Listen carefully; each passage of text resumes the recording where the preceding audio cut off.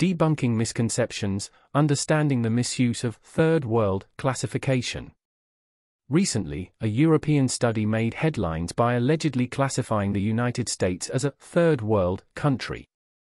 The term third world is highly outdated and carries historical connotations that may not accurately reflect a nation's current socio-economic status. In this article, we aim to clarify the misconception and shed light on the inaccuracy of using such a classification. Understanding the term third world.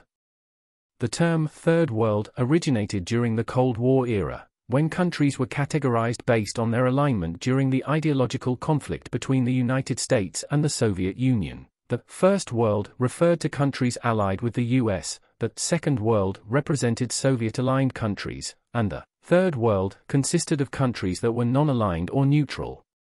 However, the world has evolved significantly since then, and the use of these terms is no longer valid or appropriate.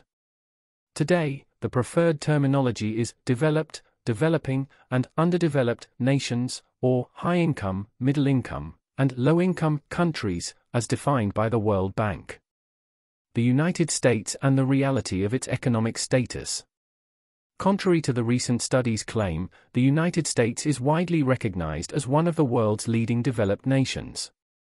As the world's largest economy with a highly developed infrastructure, advanced technologies, and a high standard of living, the US does not fall under any category of a third world country. The gross domestic product, GDP, of the US ranks among the highest globally, and it has diverse and strong industrial and service sectors.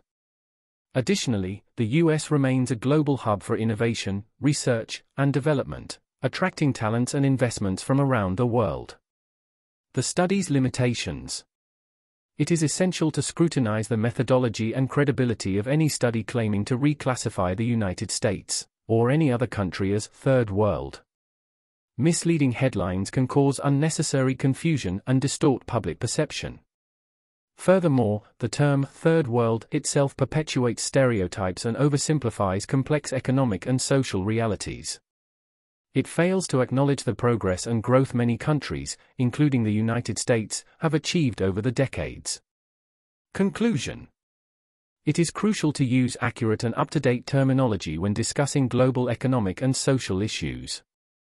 The term third world is an outdated and misleading classification that should be avoided in modern discourse. The United States remains a leading developed nation with a robust economy and a high standard of living for its citizens. In light of this, it is essential to critically evaluate the sources of information and avoid sensationalist headlines that misrepresent facts. As we seek to understand the world and its complexities, using precise and respectful language is key to fostering a more informed and equitable global conversation.